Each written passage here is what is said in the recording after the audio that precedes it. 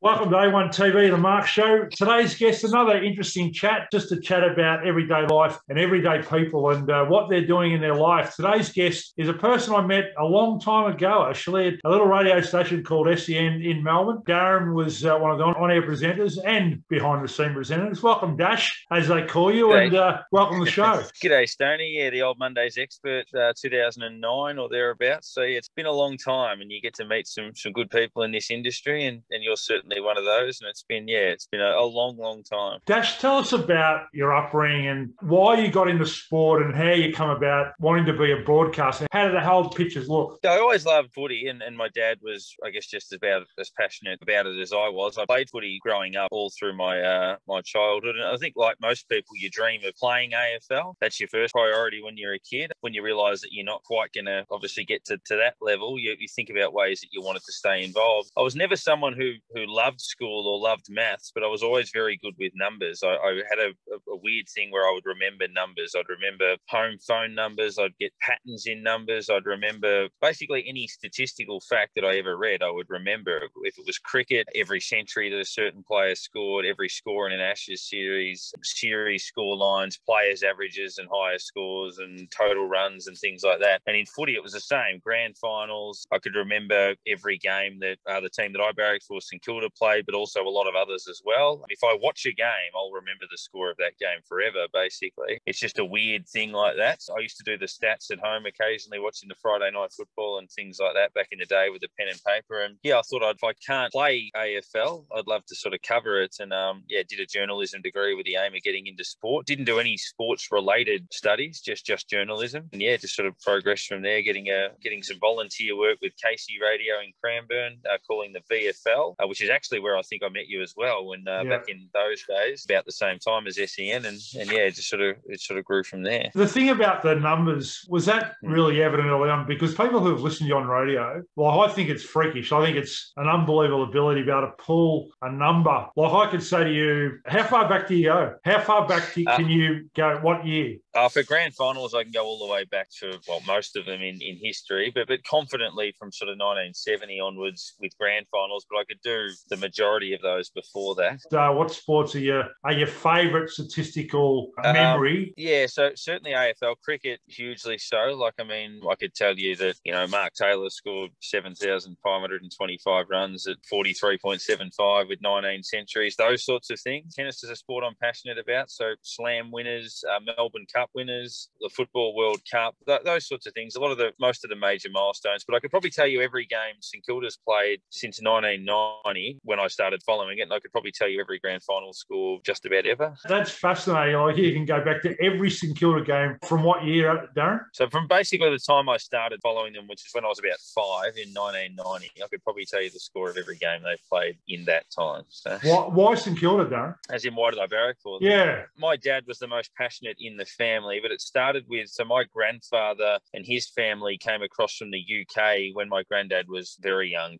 3 or 4, in the late 1920s, and they settled in St Kilda. It's where they lived. And my granddad, obviously they were British initially, but my granddad's first job when he was 12 years old was selling the football record at the Junction Oval. So that was at the old St Kilda home ground in the late 30s. So yeah, he developed a bit of a following from them. And back then, because football was more suburban, you often barracked for the town that you lived in. It's a bit different now, obviously. But so they grew up as St Kilda supporters. I often joke with Granddad that his family should have settled in Glenferrie Road or somewhere around about that way. And life might have been very different. But so that's sort of how it started. My dad and uncle were pretty passionate St Kilda supporters. I actually, when I was a very young child, I flirted with barracking for Geelong for a few months when I first started following football, because I loved Gary Ablett Sr. initially. And I think I remember I tried that for a few weeks, and then Geelong played St Kilda in a game. Geelong won the game, and I was disappointed, just naturally disappointed. So I think it convinced me that I did barrack with the Saints, whether I wanted to or not. You obviously went to some games at Moorabbin. What was your most famous St Kilda game at Moorabbin and why? I only remember probably a handful from when I was at Moorabbin. One of the last ones was in 1992 when St Kilda played North Melbourne. Tony Lockett kicked 9 in that game. The Saints won by 8 points. I remember that because there was a fight in the crowd. As a young kid, I remember seeing that. And when I was very, very, probably the year before, when I was 5 or 6, I only have the vaguest memories of this. But St Kilda drew with Collingwood at Moorabbin when Collingwood were the reigning premiers, so early 91. And I remember Robert Harvey missed a running shot at goal with about 30 seconds to go that would have won St Kilda the game. We were sitting sort of below the broadcast area, and I didn't know who Rex Hunt was, but I remember Rex Hunt calling that, leaning out of the window, shaking his fist. So I actually had leant out of the window calling that passage of play. I had no idea who he was or what this person was doing, and my dad filled me in. But yeah, I remember that. Was that the day that Steve McCann played on Tony Lockett and he wouldn't stand within 15 metres of Lockett? I was actually at that game when he kicked those goals. It was an unbelievable game of football, and the crowds at Moorabbin were very unique, very loud crowd, Darren.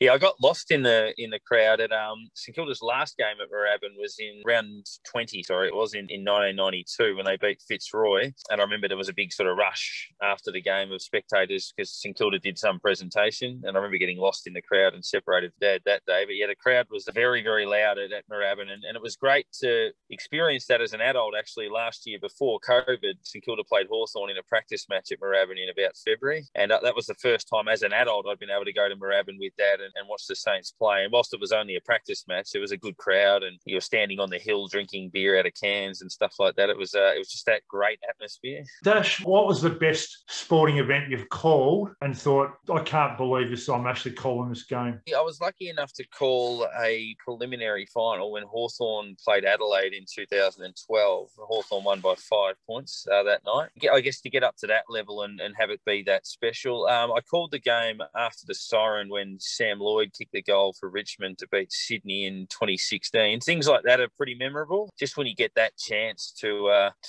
call a big moment in a game and to call that passage of play. So a lot of it's those moments, but for me, it's probably who I've had the chance to call with. So when I was a kid, I idolised Rex Hunter. When I decided I wanted to be a caller, it was in 1993 when Essendon played Adelaide in the preliminary final. I was in the backyard just listening to the radio and Rex Hunt calling for AW as Essendon came from behind and won that. I remember thinking, whilst I'm nothing like Rex and wouldn't be able to call like him with that sort of exuberance and colour, I wanted to be a caller from that day. And with him, Drew Morfitt was obviously a guy I watched, and Sandy Roberts as well. And then in that 2015-16 period, to call with all three of those guys at various stages, that's probably the thing in a football sense that I remember most, just getting to call AFL games with those guys that I watched growing up that meant a lot. What's your best sport to call for you? What do you like the most? Is it football? Because you have called tennis and cricket. What other sports have you called? Soccer, basketball, and a bit of netball as well. But my favourite sport to call is, it's still Aussie rules, but cricket is good. I was lucky enough to call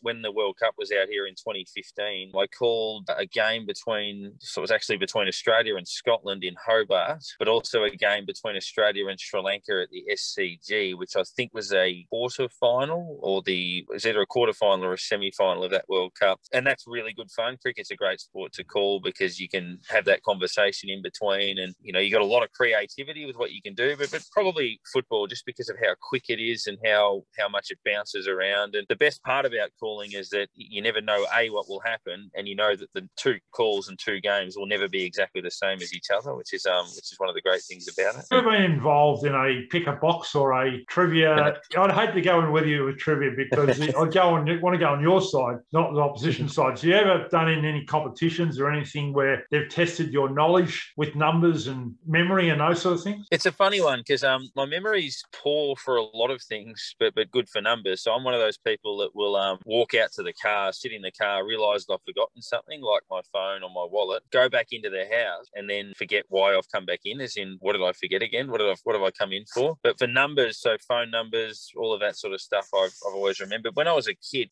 it's probably all tied together. I'm not great at maths, but I'm good at mental arithmetic. So if it was algebra or probability or any of that sort of stuff, I'd be no good. But if it was just a case of what's this plus that or this times that, then I could answer that quickly. And when I was in grade prep, they put me in a maths competition against the grade sixes, which was just what's 12 times 12, what's 15 times 8. And I was sharp in that. So that was one where I was able to sort of test against it. As for the memory, I don't know what they call it, whether it's eidentic memory, or it's not photographic memory, because I'm really bad with faces. And it annoys me sometimes because I might be when I used to work at a petrol station, I'd have locals come in and say, "Oh, hello, Darren, how you going?" And I knew who they were by looking at them, but I just couldn't place it. So I'm not sure what the terminology is, but I'm good at remembering numbers, but I'm really bad in other areas. So yeah, it's hard to explain. As I work at MCG, as my little background here, is that I see a lot of people and they're doing notes and numbers. Do you actually do any homework, Darren? I mean, you've been on air many times doing overnights and shows in SEN when you were doing that, and other stations as well. Did you ever do any homework and stuff for the show preparation? A little bit. If I was doing a guest, I try to base my homework around things that aren't obvious to find. So it might be, if I'm, for tennis, for example, I was doing a lot of research recently for the French Open, sort of doing work around that, where you can find, this person's won 23 titles, this person's won 7 Grand Slams, this person's 34, they're ranked 3 in the world. You can find that easily. It's just more, I prefer to sort of research and drum down into that sort of stuff. Like, okay, so this tournament's on clay.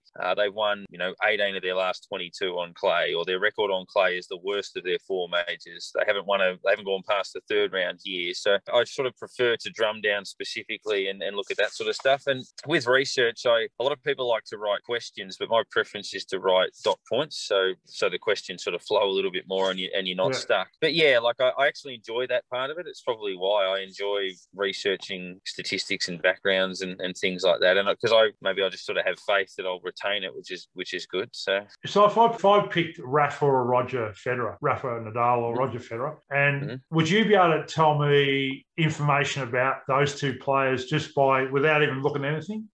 Most of it, like there'd be some I'd have to look up. So Rafa's, his record at the French is 105-3, so he's only been beaten 3 times there. Although there was one year where he withdrew, which doesn't count as a loss because he wasn't actually beaten on court. You could break it down and say that Rafa's won 20 Grand Slam titles. He's won 13 of them at the French. He's won 4 at the US Open, 2 at Wimbledon, and 1 at the Australian. Whereas Federer, with his 20, has won I think 6 Australian Opens, 5 US, 1 French, and 8 Wimbledon. So things like that could come in. But I'd be curious to drum into, Nadal's overall clay court record. So like at the French Open, only I think 8 players have ever taken a set off him and only 5 players have ever taken 2 sets off him. Things like that, which I find really interesting. We know that Rafael Nadal, for example, is an unbelievable player on clay especially, but I'd like to go right in there and grab what's the most remarkable statistic I could find out of all of that. And I'm like, okay, he's won 105 of his last 112 sets, for example. Like statistics like that are extraordinary. So yeah, I always sort of like to dig into that sort of stuff. Is that men and women? So you obviously got a handle on the women's game and the men's game. So no matter what sport or what player, you've actually got it stored in the back here. Most of the time, like on the women's side, it's interesting because obviously you're more likely to remember the iconic names. So like a Serena Williams, we know on the women's side, it's been a bit more even lately. So on the men's, you've had these 3 guys dominate. So it's easy to remember what they've done. Whereas on the women's side, for example, you might have Swiatek or Ostapenko or Krejcikova, these sorts of players pop up and win a slam, but they haven't quite obviously established themselves as much. Whereas Serena, you could rattle off the 23 and everything else that she's done over the course of her career. So, yeah, it's probably more those players that have left significant legacies at this point. What's Darren Parkin doing at the moment? Where does media see Darren Parkin moving forward? Yeah, so I've spent 12 years with SEN and thoroughly enjoyed all of that experience. I'm doing a few different things now. I'm doing a bit of work with the ABC, which is a bit more into a broader journalism sense, doing some stuff other than sport with them. I grew up in the country, so I'm doing a lot of the regional stuff with them, which is good fun. I sort of like dealing with those sort of community issues. Tell me a bit more about that, Dash. What's that one? Yeah, so the statewide drive program, which airs on so it's Monday to Friday, all over regional Victoria, so through Ballarat, Warrnambool, Gippsland, Bendigo, everywhere. So I've been doing a bit of production with that. I've been working for Channel 9 around the French Open and again with Wimbledon, and with the Herald Sun and TLA through a guy, John Clark, who used to work with with SEN back in the day. I'm working with Kevin Sheehan calling the NAB League, which is the old TAC Cup for the under-18s, and that's on the Herald Sun for Herald Sun subscribers. So yeah, my passion's been for AFL calling for a long time. I haven't done as much of it lately as I would like, and it's a passion that I'm trying to keep alive. I mean, the media landscape has changed a bit in the last few years with Crocmedia's merging with SEN, so it sort of squeezed up a few of the opportunities, but also just with COVID last year and no one travelling, it meant that you didn't have callers tied up in different places. And this year it's been similar, where a lot of organisations are obviously worried about travelling interstate, and understandably so. My fear is that it may reach a point where that doesn't happen really ever again, because it's proven cost effective that it doesn't need to. So yeah, I'm just trying to pursue the calling opportunities, but also doing a few things a bit more community based. Now, for those people watching the show, Darren is a member of the Hill End Football Club. Now, you tell the viewers where Hill End is, what the population of Hill End is, Darren. Yeah, well, it's an interesting one. So for those that know Gippsland, Hill End is up on the hill between Warrigal and Moe. So if you were driving to Traralgon, Bairnsdale, Lakes Entrance, for example, if you went past Pakenham down the highway, you'd pass Warrigal, and then you go down to a town called Trafalgar, which is where I grew up. You turn left and head 15 minutes up the hill, and you get to a place called Willow Grove. Now, the township of Hill End is actually a bit out of Willow Grove, maybe 5 or 6 k's out, but we're based in Willow Grove, despite being called Hill End. If anyone knows where Blue Rock Dam is, if you Google it, there's some infamy in the area, which is not our fault as locals. It's probably a bad story, but if people want to know the references around it, the Jaden Lesky murder trial, if you remember that from the mid to late 90s, he was from Moe, and unfortunately his body was actually found at Blue Rock Dam, which is where backs onto our football ground. So sadly, that might be how some people actually know of the area, but we are a beautiful part of the world. We're a lovely scenic town up on the hills that looks down onto the valley and down onto sort of central Gippsland. The population would be 300 or 400. It wouldn't be many. I know Trafalgar's population is 3,000 at the bottom of the hill, and Willow Grove's a lot smaller than that. So we hadn't won a premiership for 40 years. So 1981 was the last time we won the flag. We've had a pretty tough time of it of late. 2019, we're actually able to play in the grand final. We came from nowhere and made the grand final, got beat by a team called Yallourn North. People would know Yallourn from the Yallourn power stations. Yeah. But Yallourn North have left the league. There's been a bit of a change around where our league, Mid Gippsland, merged the Alberton League, which is based around South Gippsland with teams like Foster and that. So Yallourn North left the league as a result of that to play in the North Gippsland League. So our attitude was, well, the undefeated premier is out. We lost the grand final. We're probably close to favourites. There was no footy at all in 2020. We're 8-0 in 2021. We're on top of the ladder undefeated. We obviously did play for 3 or 4 weeks because of the recent lockdown, but got out there on the weekend and had a win. So fingers crossed. I barrack for St Kilda and I play for Hill End. I've literally, for someone who loves footy as much as me, I've never seen a flag at any level. Never seen St Kilda win one. Never seen Hill End win one. Never played in one. Just hopeful, touch wood, that maybe it's our time. So just a bit brief about how many years Hill End have been going. Yeah, so I think we were formed, off the top of my head, in about 1926 or thereabouts. We have won 6 flags as a club, but our last was in 1981. We won back-to-back flags in the 70s and in the 40s as well. 1981 was the last time we won the flag, and that was also, I think we played in the grand final in about 86, but we didn't win that one. Yeah, and we hadn't made the finals in the seniors since 04, before 2019 when we made the granny. So, yeah, we've been around for nearly 100 years. Fingers crossed we can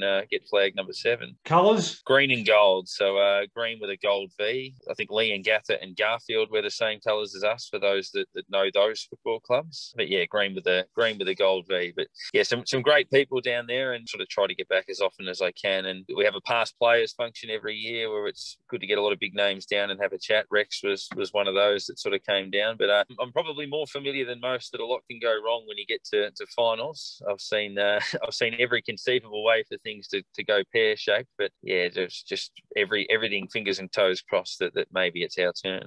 Darren Parkin, thanks for joining on A1TV, the Mark Show. It's been great having a great chat. I really respect you as a person and a commentator, broadcaster. And I think that there's a lot of people in the media that, you know, do a really great job. But Dash, you've got a lot of talent. For someone who can, if you've met Darren or you know of Darren or you listened to Darren before, that you can rattle off numbers and statistics and players and information from most sports. It's an amazing talent. Do yourself a favour. Google Darren Parkin and have a look at some of his work. You'll be quite amazed. Dash, thanks very much. Thanks, mate. Yeah, I love that. I remember it, but at the same time, I wish I had a skill that was a bit more useful in general day-to-day life. Unfortunately, I can't do much with it. But how is your new wife going, Darren? Going very well. Yeah, she's very well. So she has a job that's far more important than mine. She's a physio in a hospital, working and helping people recover from surgery and stuff like that. So yeah, she's she does far more significant work than I, but I love it all the same. So. All right. Thanks, Dash. Thanks, mate. Cheers.